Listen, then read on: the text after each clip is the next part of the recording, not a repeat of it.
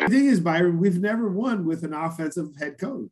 Well, guess what? It's going to be the first time. It's always the first. All right, John, what do you think about those picks? It's the Giants. They're going to be okay. I'm kind of with Byron in that.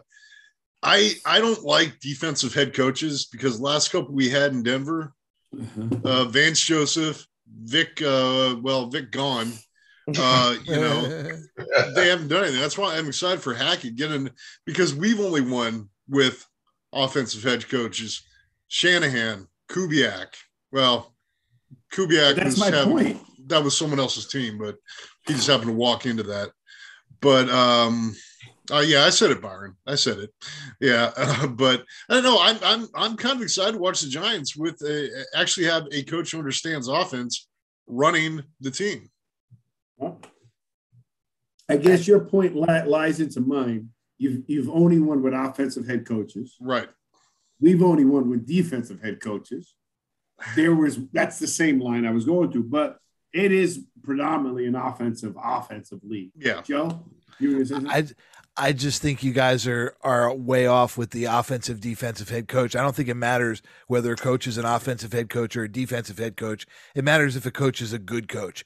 So you're telling me, John, you wouldn't take Bill Belichick coaching your team because he's a defensive head coach? I think the offense defense thing, if they hire the right coordinators and they delegate things properly, I think it doesn't matter at all whether the head coach is one or the other. You want to get the strongest coach you can get.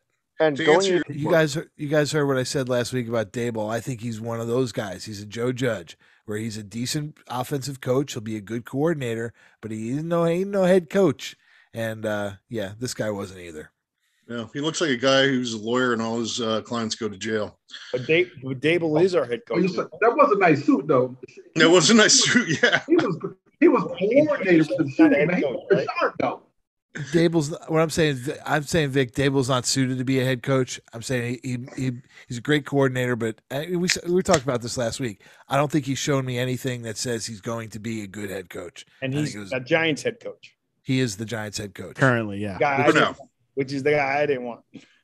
Oh, maybe it wasn't on. Maybe I didn't say that on your show. Maybe that was on my own show. Our show. No. Yeah, no. I'm firmly convinced that this guy is one of these great coordinator, lousy head coach types, and in 3 years, everyone's going to be sorry that they hired this guy. And it goes against what Byron was saying, because I wanted a defensive coach so I could have what you said. If Dable came, make him the offense coordinator and be great at that position. Well, but stuck on offense. And this is what we talked about last week, that I'm not so hooked on the offensive coach versus defensive coach. I think you go out and you hire the best coach, and then you expect that as an NFL head coach, they will do the right thing in hiring and giving authority to coordinators that'll get things done properly. David will be the best offensive coordinator coach, or in the position of an offensive coordinator. He would be better as a coordinator than as a head coach. So yes. The best offensive coordinator coach would have been Dable. Are you saying the best offensive coordinator to hire as a head coach, or the best one to have? Take Dable. You believe in him as an offensive coach, offensive coordinator. I don't believe in him as a head coach, so I wouldn't hire him as a head coach. I would hire him as a coordinator. Right. He's from the Saban Belichick tree. Oh, come on.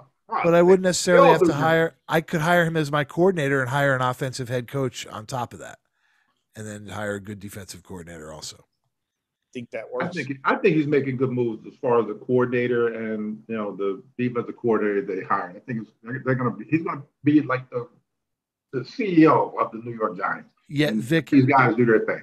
Vic, if you're asking me if I think hiring a strong head coach and two strong coordinators is a good thing to do, then yes. And if you're going to have two strong coordinators, your head coach is going to lean in one of those directions or the other. I feel like you don't avoid hiring one head coach or another just because they're an offensive or defensive coach. I think you end up putting yourself, behind the eight ball in that situation.